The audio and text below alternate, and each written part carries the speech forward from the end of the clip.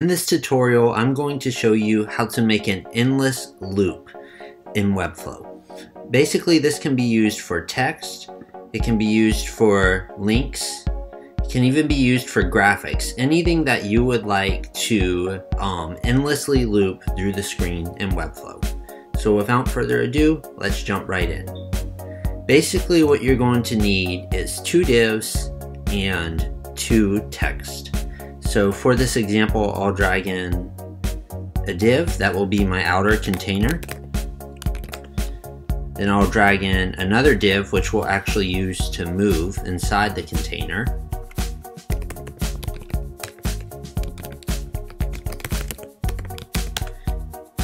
And lastly, we'll drag in 2 headings.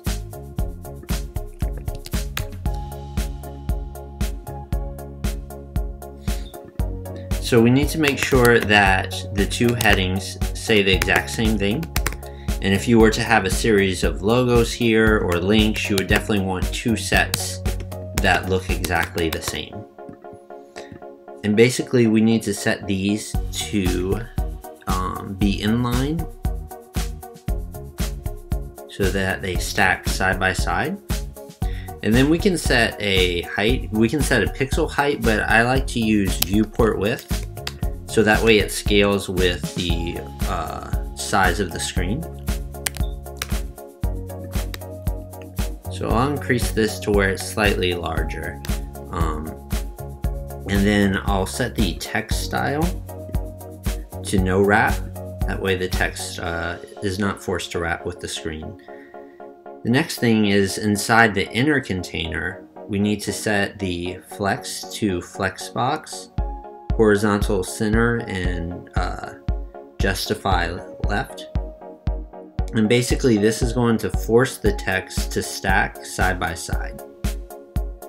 Next thing you'll notice, I need a space between these 2, so I'll just use some margin, and I'll make sure to use a viewport value as well, that way it scales with the size of my text. And that looks about right. So right now this entire page can be horizontal scroll, and I want to set the width of the container to 100% and set the overflow to hidden. Basically that will make it so that my page can no longer be scrolled left or right. I'll set some padding in here, that way we can see the bottom of the text. And now we just need to set up the interaction. So we'll head over to the interactions panel and we'll add a new interaction on page load. So this means as soon as the page starts loading, we want to create an animation, and we'll call this endless loop. And basically we want to move the inner container inside the main container.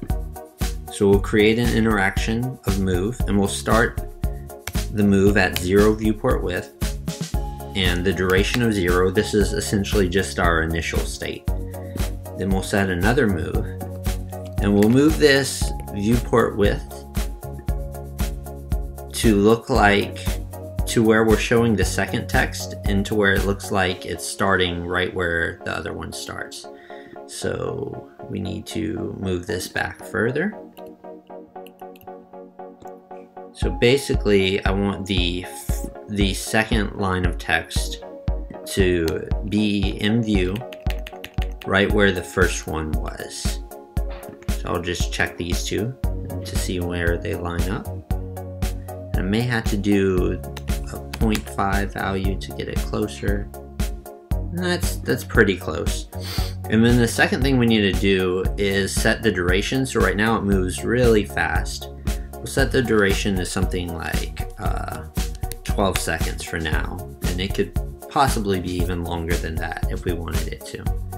The last thing we need to do is return the start value to 0, and this is important if we are going to make the animation loop. It needs to snap back at the very end right to where it started.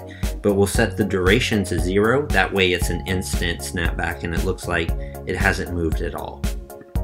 So the first one moves the inner container 0, the second one moves the inner container over to the left, and the last one moves the container back to 0 with a duration of 0.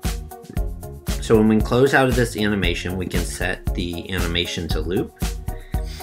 And then when we preview the changes, we should see that the text cycles through entirely.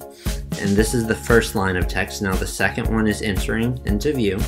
And as soon as it gets right to this point here, it should cycle through seamlessly. Snaps back to the first and then loops the entire animation. So I hope you enjoyed this tutorial. Feel free to like, share, or comment, and we'll catch you next time.